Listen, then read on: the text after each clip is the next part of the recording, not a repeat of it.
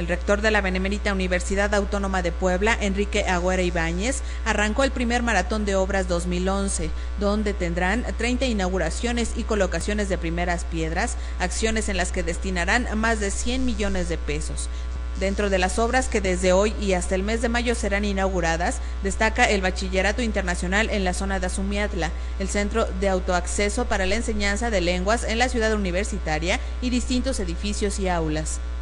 Esto inició la mañana del día de hoy cuando Agüera Ibáñez inauguró el estacionamiento de la Facultad de Ciencias de Comunicación y puso la primera piedra del edificio de música en la zona del Complejo Cultural Universitario. Y una buena prueba, una buena muestra es lo que hemos hecho por la Facultad de Ciencias de la Comunicación. Así que este estacionamiento simplemente viene a complementar el esfuerzo que hemos venido realizando. Y por supuesto, siempre habrá más cosas por hacer y siempre habrá posibilidades de perfeccionar y de mejorar el quehacer universitario.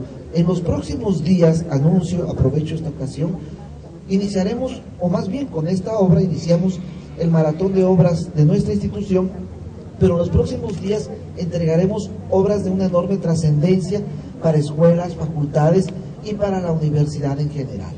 Con imágenes e información de Edgar Ramos para PuntualTV.